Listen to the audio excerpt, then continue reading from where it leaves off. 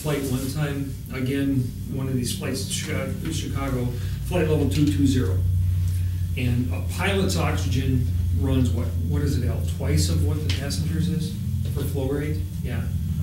I can't remember the CFM, but the pilot is twice.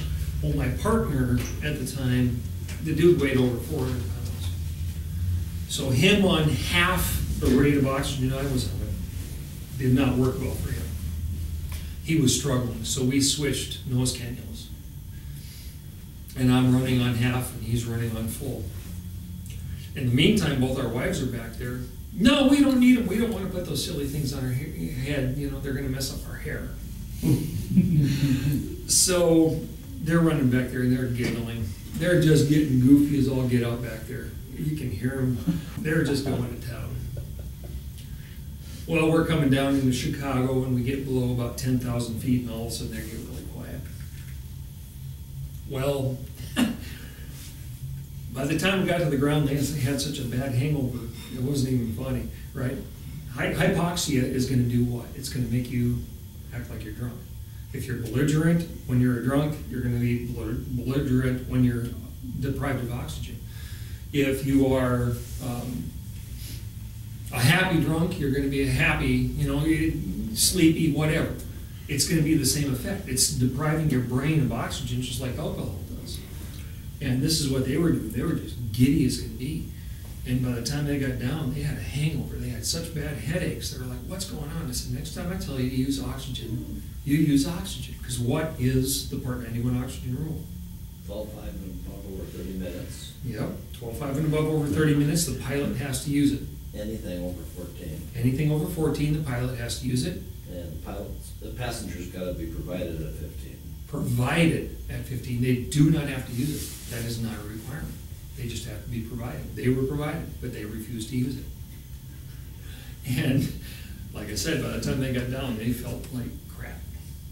So you start flying with a higher altitude airplane, use the oxygen. Get on it.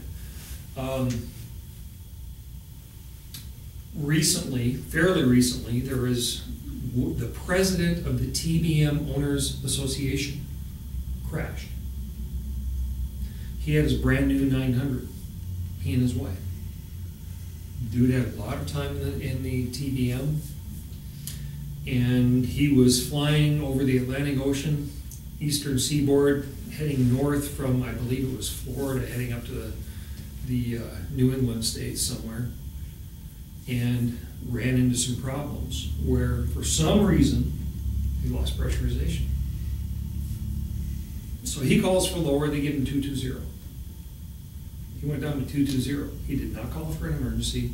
For some reason, he did not don the emergency mask. Right now, both he and his wife are dead. They crashed into the ocean because they did not follow procedure and put that mask on. Payne Stewart, remember that one? Okay, you all remember Payne Stewart? Yeah. Huge golfer, right? Sure He and his entourage coming in Learjet, the Fargo Air National Guard was called out with their F-16s to chase him in. Because if it looked like his trajectory was going to crash into a city, they were going to have to shoot him down. I talked to the pilots, it made him sick to think about it. But they got up there,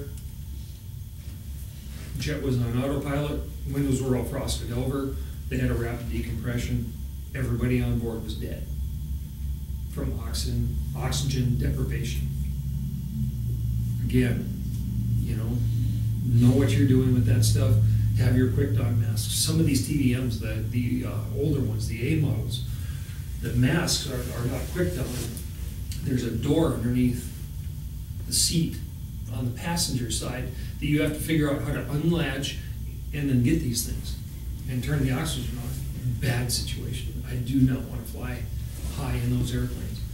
The newer ones, they all have the quick don masks. So I grab it, push the button, it pops out of the holder, the headband expands from the air.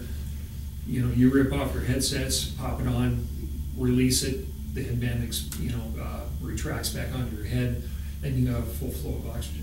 So,